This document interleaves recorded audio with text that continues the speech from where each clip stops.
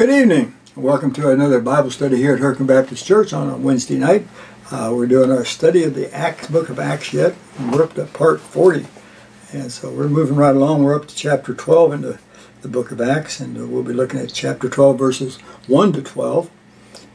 It's been about 8 years since Stephen was martyred. And we know the main person that was persecuting the church and causing all the problem was Saul. He's been converted, so he's on the other side now, and he's out trying to win people to Christ rather than kill them and break up the body of Christ.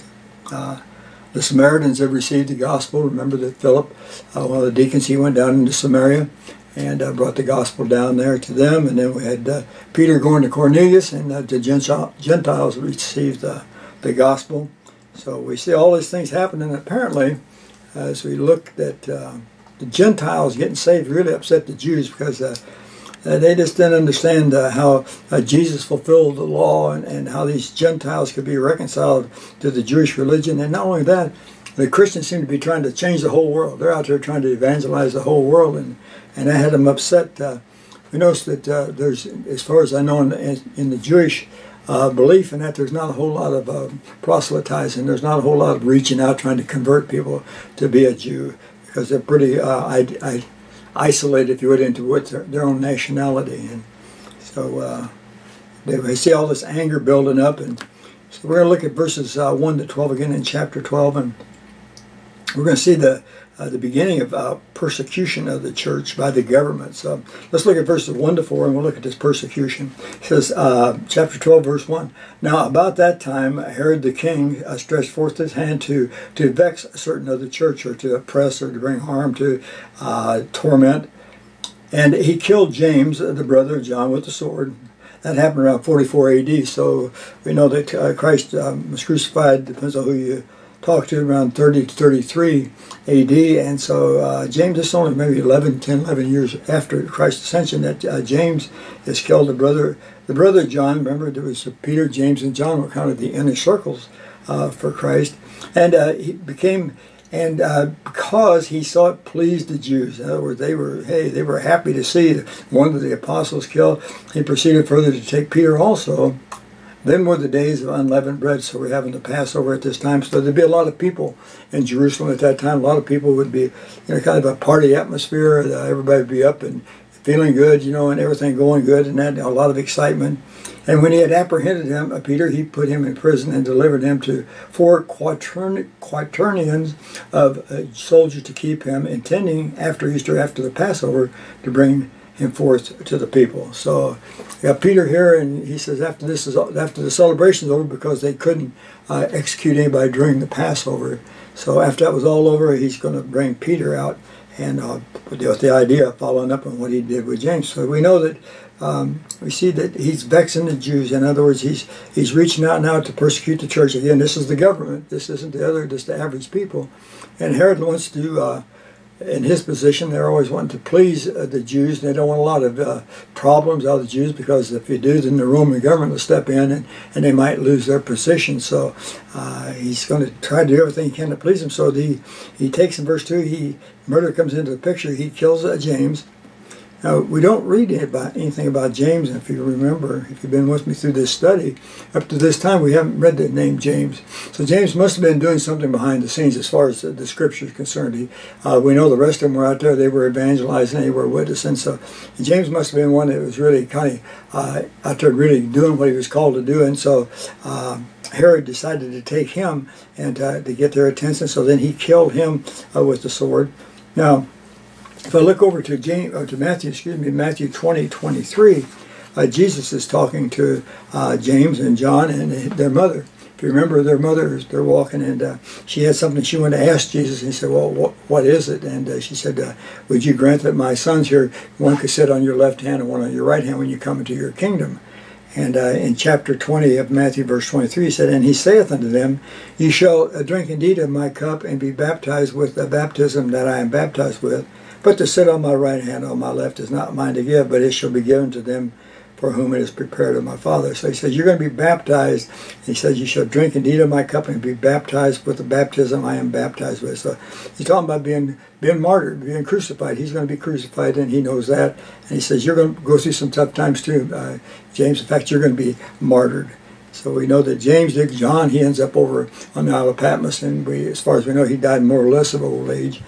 And so he sees here that, so he kills James and fulfills kind of what he had promised to do. But he also, we know that there's also a promise to the believer who suffers for Christ. Over in Romans chapter 8, verse 17, it says, and if children, then heirs, heirs of God, and joint heirs with Christ, if so be that we suffer with him, that we may also be glorified together. So we know that if we're suffering with Christ, we're part of the body of Christ, and that day comes when James, when he left this world that day, and he went to be with Christ. So he wasn't here very long, but we know that God was finished with him. We can see again that how he works in Peter's life here. Peter's in prison too, but Herod saw that it pleased the Jews, and so again he's wanting to do. He says, you know, if this pleased him, just think what they'd be. Peter's the leader. You know, he's the main apostle, if you would. He's the one that speaks for the group a lot. In fact, he did over at Pentecost over there in chapter 2. And so Peter's one of the leaders. And if killing James really pleased him, now Herod is really getting excited. You know, when I kill Peter, then they're going to really love me. They're going to really care about what's going on. They're going to really rejoice and all these things. And so Herod's all excited about this. So he takes Peter, and he apprehended him, and he put him in prison, and he delivered him to 4 quaternions of soldiers to keep him, intending after Passover to bring him forth to the people.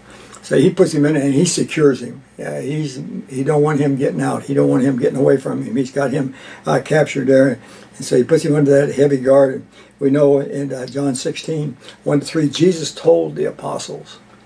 He said, you know, he foretold, he said, what was going to happen to them.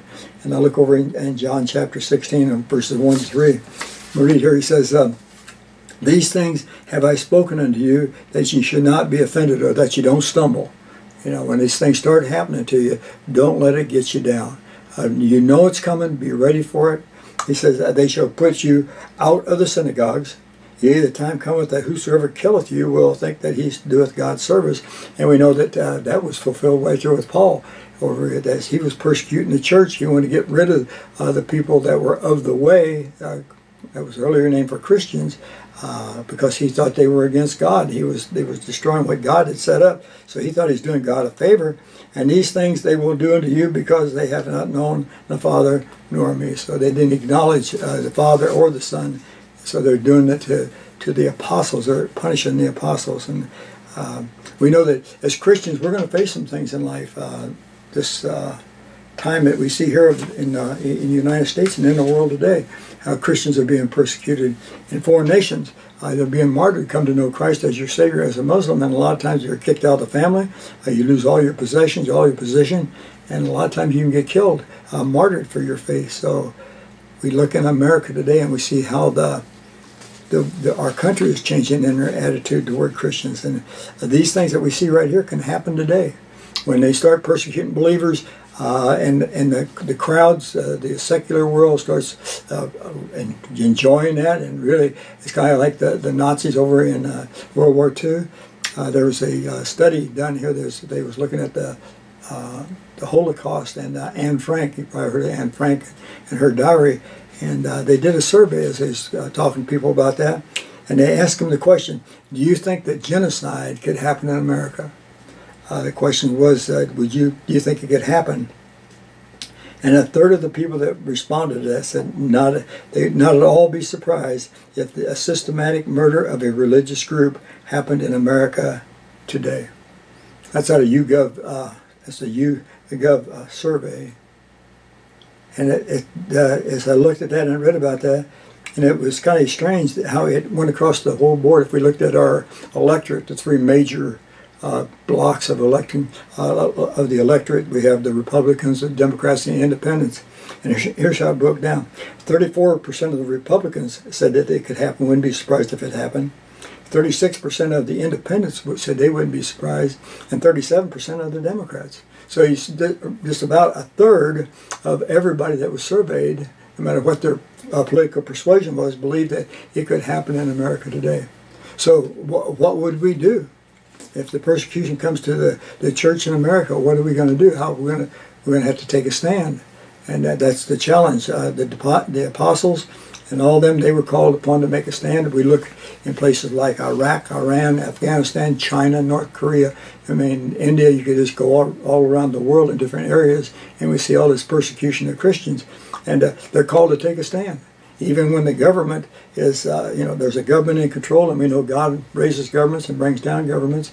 But when we're being persecuted, then we have to face the persecution and take a stand for Christ. And that's what Herod is doing here. And this is a perfect picture of how the times can change, how people can start looking on Christianity in a hostile way. Like that it's a problem, that is something that causes a problem in society. They start blaming the ills on certain people, on certain groups of people. Why is that happening? Well, it's because this people over here are doing this and doing that. It's kind of strange, not getting into the politics so much, but if we just look at what's going on today, and we see how one group will be pushing something. I want this to happen, want this to happen. When it happens and it don't turn out good, all of a sudden they turn and say, well, it's their fault over there. It's what they really wanted. It was their problem. And we see that happening more and more today. People want things done, but when it don't turn out the way they want it to, and it goes, if I can say, sour, then they want others to be blamed. So we see here's Herod. He's looked at the church and he said, you know what? By persecuting the church, by getting rid of some of these people, the people like it. So this would be a good chance just to wipe out that church, wipe out that movement. But we know that's not going to happen. The Bible says that the gates of hell shall not stand against the church. So let's go a little bit further. Going down here and look at verse 5. Peter, therefore, was kept in prison, so they put him in prison. But, he said, here we're going to see that a prayer was made for him without ceasing of the church unto God for him. Now, Peter's not aware of this. He don't know what all is going on. We don't feel like he really understands that James has been martyred, because he'll later on talk about James. But the idea here is, he says, he's in prison, prayer has been made for him.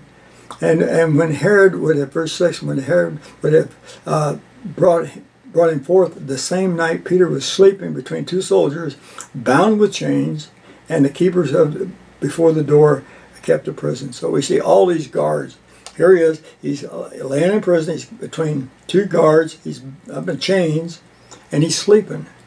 And you think, well, how can you sleep under those conditions? Well, Peter has that peace that passes understanding, and he's understanding that God's in control. God's going to take care of him, and he knows everything that happens. God's going to meet his needs through all this, and so he can sleep in the midst of that.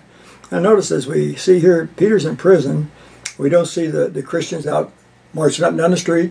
We don't see them protesting or carrying on and everything. What they did, they went to the one place that they could get help. We have the government turned against them, so they can't go to the government. They can't protest to Herod or any of the Romans.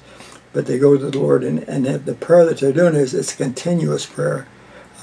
They're reaching out to the Lord for help, and so Herod, he's going to bring Peter forth and put Peter sound asleep.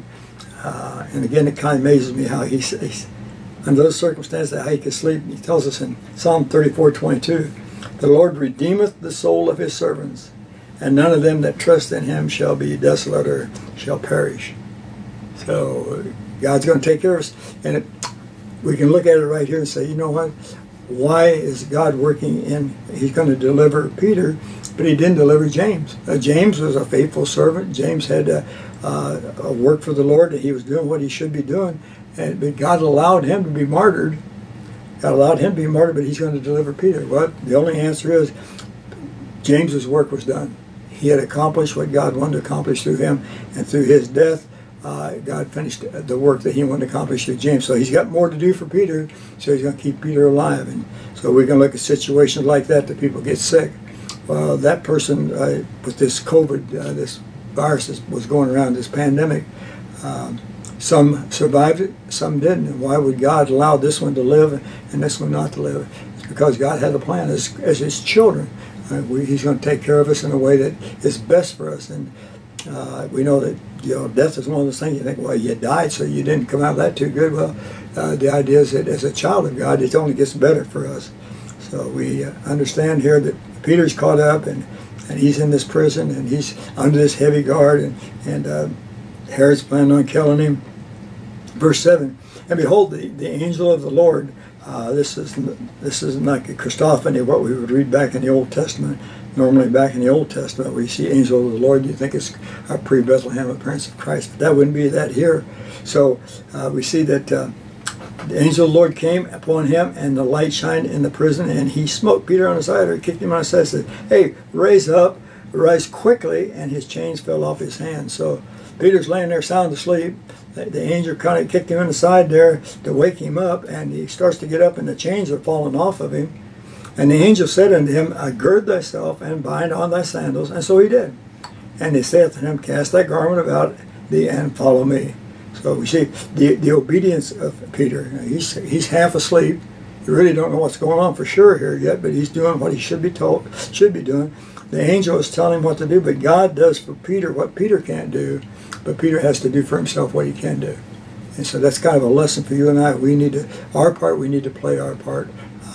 I've heard people say, well, you know, if you need a job and that, you just pray and pray, and God will give you a job. Well, that's true. You pray and pray, and He can, but you need to be out looking for the job. You need to be out doing your part, putting out your resumes or whatever. So God does for us what we can't do, but what we can do, we need to be doing for the Lord. So again, He follows through what He says, get your garment on. And he went out and followed him, and wished not that it was true, which was done by the angel, but he thought he saw a vision. He thought, maybe I'm just kind of dreaming this. And it's, understand, he's sound asleep, and all of a sudden he gets woken by this angel, and all these things start happening, and it could be confusing. So he didn't know, he thought it was a vision, but when they were past the first and the second ward, they went through past all these guards, they came into the iron gate that leadeth unto the city, which opened unto them. So they get out there, get to this big iron gate, it opened of its own accord, and they went out and passed on through the street, and forthwith the angel departed from him. So the angel got him out of prison. He gets him out on the street. Peter's kind of wondering what's going on here. He's kind of caught up, kind of confused here. And we see here that, and when Peter was come to himself in verse 11, so what happened was Peter said, kind of wakes up here and says, oh yeah, I said, I know what's going on. I know of a surety that the Lord has sent His angel and hath delivered me out of the hand of Herod, and from all the expectation of the people of the Jews. In other words, he says here, he delivered me out of the hand of Herod. He brought me out of the jail. And those people, the expectation, they're expecting my execution. They're expecting to see me martyred just like James was. Although, again, we don't know if it's, when he talks later, if he's talking about James, the brother of John, or maybe James, his half-brother. But the idea here is, he said, I know that they was expecting me to be martyred. They was expecting me to deliver it up. He said, and God has delivered me. And so when he had considered the thing, he came to the house of Mary, the mother of John, whose surname was Mark, where many were gathered together praying. We're going to stop there for today. But so he's going back to a place he's familiar with. He don't know how many people are there. He don't know what all is going on. He'd be aware of, people must be praying for him because it's part of the church.